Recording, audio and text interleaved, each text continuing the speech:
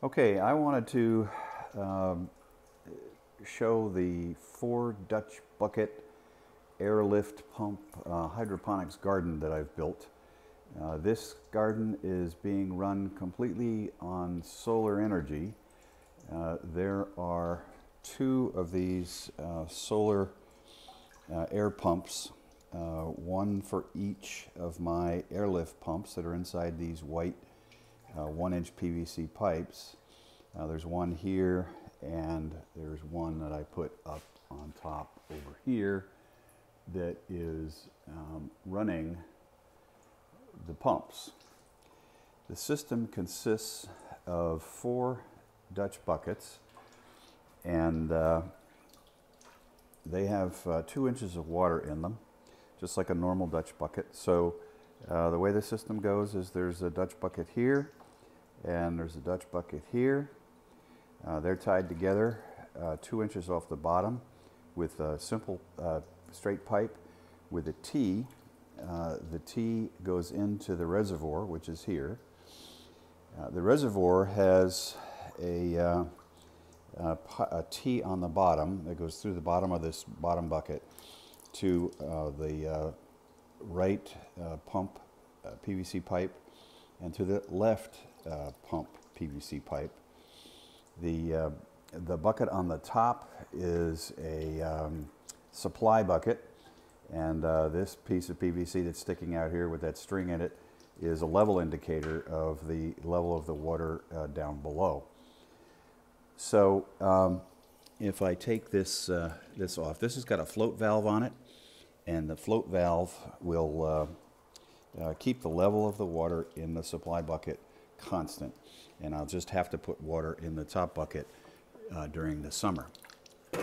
That's kind of what it looks like. There's the float valve.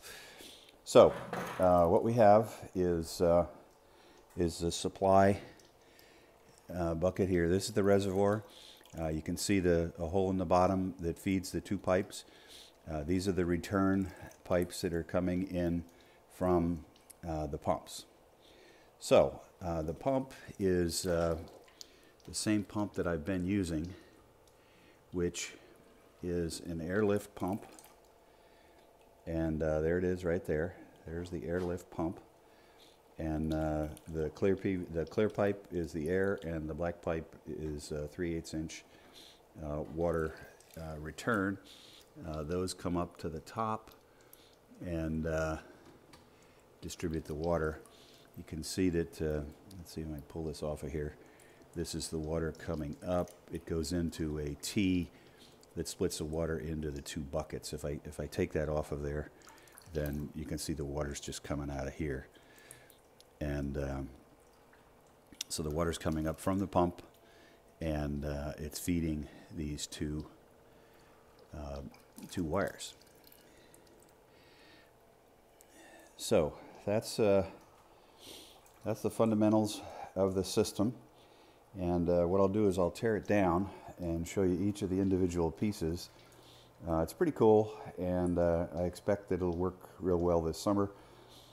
Coming up, I built a number of gardens last year with the pump, and this design is a result of all the experiments I did last year.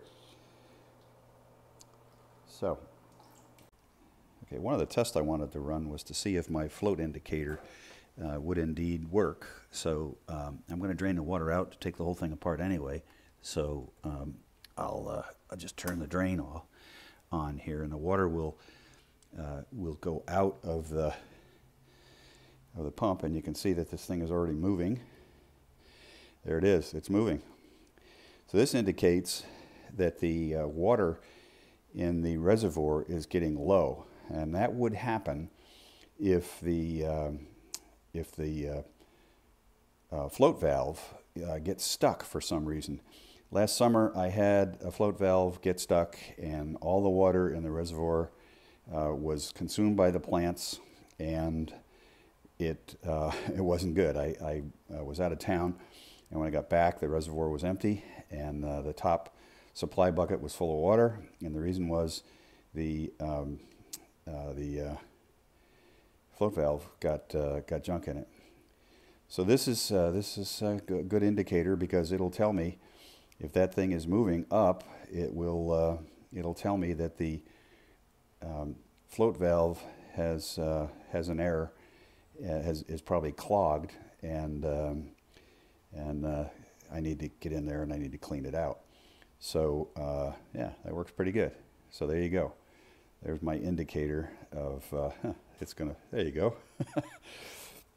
Perfect. That means the water in the bottom bucket is lower than it should be, which means the pumps will probably stop working. Okay, the first thing I did was decide to build this wooden structure to house the garden. And the reason for that is that I had to come off the ground anyway. This shelf that's in here is 13 inches from the floor. And there's a little note there that the pump water level is 10 inches off the floor. It's actually 10 inches deep. It's 10 inches down from the top of this thing. Anyway, I put 2 shelves in here and cut the holes for the pump pipes to come up. And I had done other systems with cinder block, and this is just a lot easier to move around if I need to. The 2 boards in the middle are for the reservoir, and the pipe that's in the middle of the reservoir. And we'll go look at all that stuff now. Okay, I showed you this before. This is the water supply bucket. It has a float valve and this water level pipe. This is actually from a different design, and I'm using it again, and it can be used to indicate my water level. The float valve is set to put water in the reservoir whenever the plants consume it. So it's pretty simple, one bucket thing. Now this is the reservoir. It's upside down, obviously, and you can see the hole in the middle, and then I've got 2 support pieces here that are there for stress relief. I actually cracked the bucket once because these pipes play up and down, and when you move it around, and by putting these support pieces in, the thing doesn't crack. There's the drain, and then the 2 pipes go up. So this is upside down in the system, and I'll go do that next.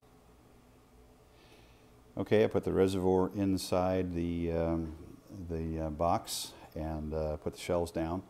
So now it's sitting there, and that's all there is to it. It's just that the 1 bucket is the reservoir, and then the supply water goes on top of that, and we're all set.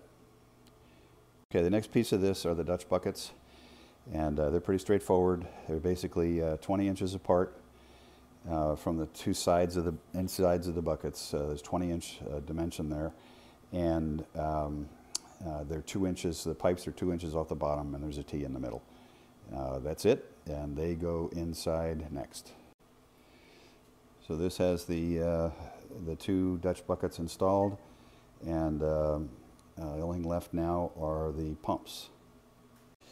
Okay, these are the 2 pumps, and I've given you an explanation of what the pumps look like. So all we have to do is just come over here and put the pumps inside the PVC pipe, and they go inside like that, and we're done. Just hook that up there like that, and take the other one and put it in the other side.